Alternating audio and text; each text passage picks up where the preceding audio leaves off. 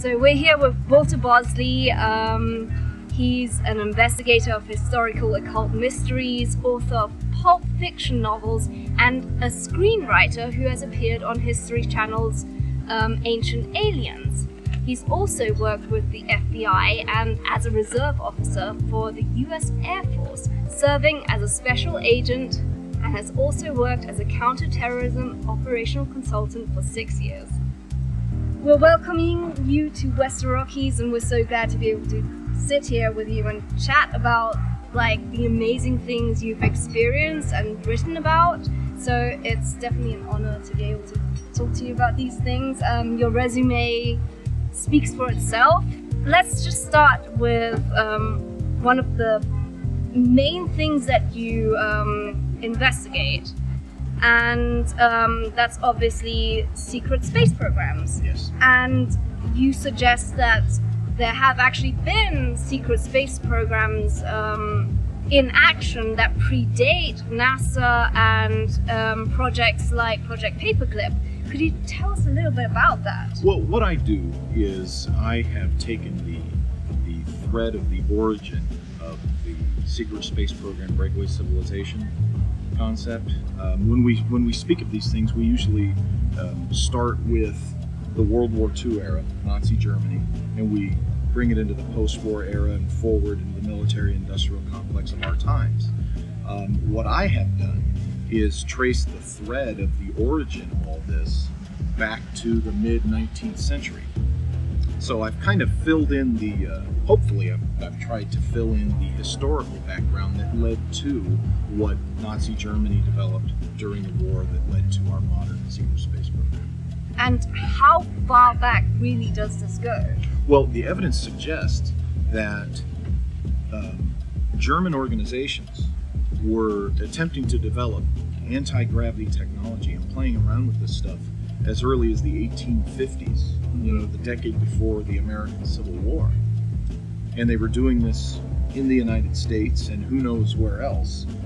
Most of this information, this original information, comes to us from a German who lived in the United States and witnessed some of these airship experiments in California in the 1850s.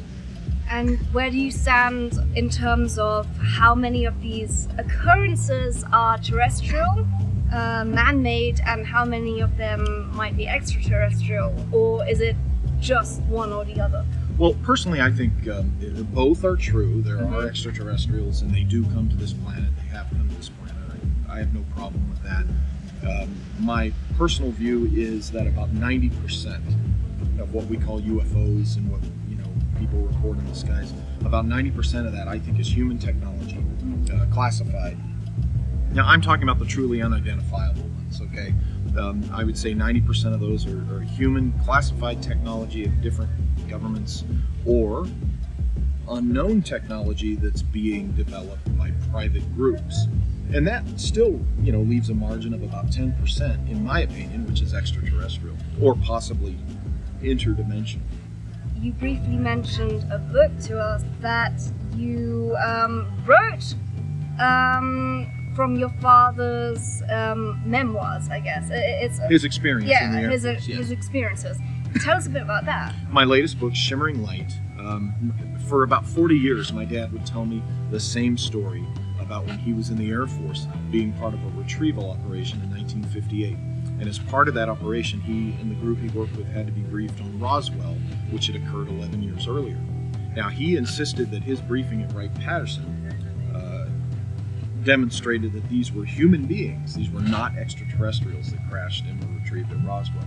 But the interesting thing is, he said that he was briefed that this craft was from a human civilization which is parallel to ours, but lives in the subterranean realms of this planet, and that they're thousands of years old. Now, that in itself is just as amazing as the extraterrestrial story, and I heard this for 40 years, and after he passed away a few years ago, I decided I really needed to dig into this.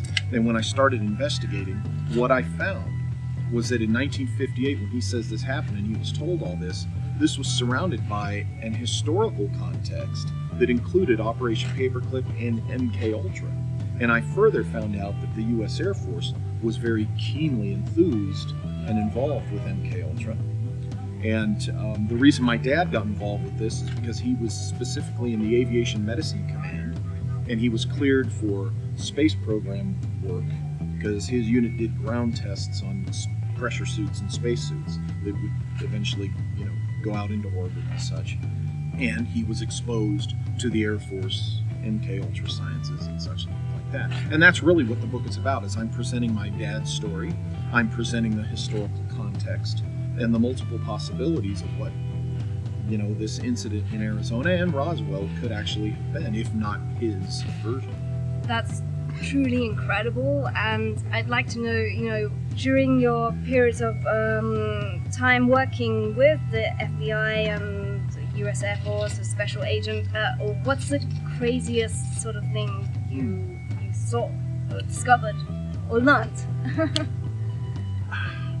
I guess I would have to say that as a counterintelligence agent for the Air Force when I was in, a big part of my job was providing support for program protection needs. Now, program protection means the technology programs, either done by the corporate contractors or the Air Force engineers, they would need counterintelligence support.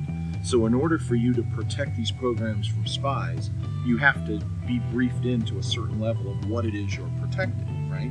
Because you have to know what the spies will be going after. So I had a fairly respectable clearance and access. So I was briefed on, a certain level of technology, and what I saw, to a degree, explained a lot of the questions I had about certain UFOs. So it convinced me that the U.S. Air Force has a manned space program and has had one for decades. So I guess, it's the indirect things that kind of corroborated that idea, when I was in. That and certain things under perception management, which, were I should say, reflected upon my research on my dad's story. My experience with things like perception management gave me an insight when I looked into my dad's story. Where can people find you online?